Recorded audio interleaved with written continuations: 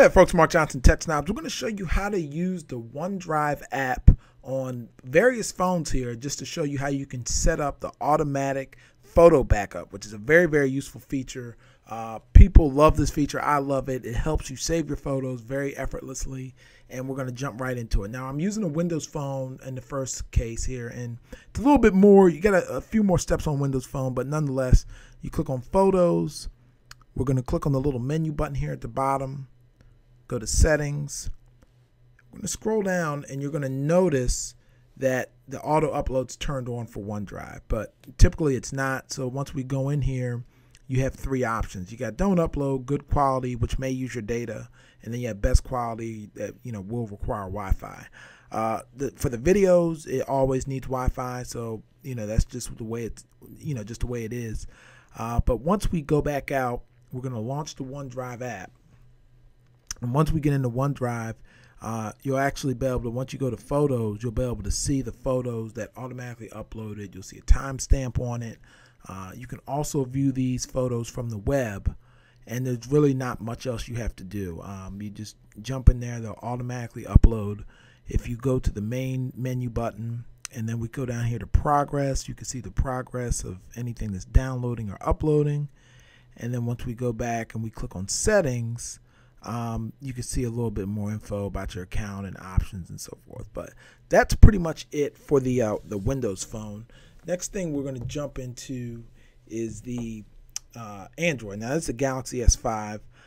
For this phone, once again, you open up OneDrive, you see pictures, and it's going to load that right up. It's camera roll. Click on that. Cool thing about the Android and the S5, as soon as you jump in there, it automatically has an option to turn it on. It's automatically going to prompt you. Even if you weren't, to do that, if you go in, click Photos, it will bring you here. Actually, let's go to Settings here at the bottom.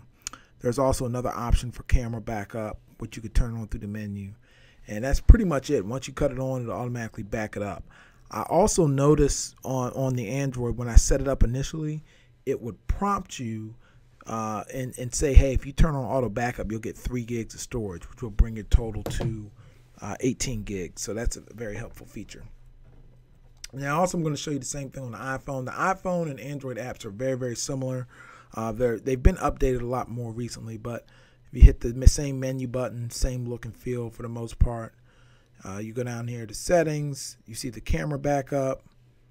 If I flip that on, it will turn on, which I won't do right now. But then once we go into Pictures, and I click on camera roll, it typically, I'll hit Photos down here at the bottom. If I jump from Files to Photos, it's automatically going to give me that prompt to use the camera backup as well. So great feature, automatically back up your photos and videos, so you don't have to worry about which phone they're on or all this other kind of stuff. Or even if you had a phone and you got a new one, it's a lot easier just to have them automatically back up, and when you get a new device, you have all your stuff right there. So a lot of apps out there will do this. This is OneDrive, Microsoft OneDrive. Thanks for watching. Be sure to give this video a thumbs up if you liked it. Take care.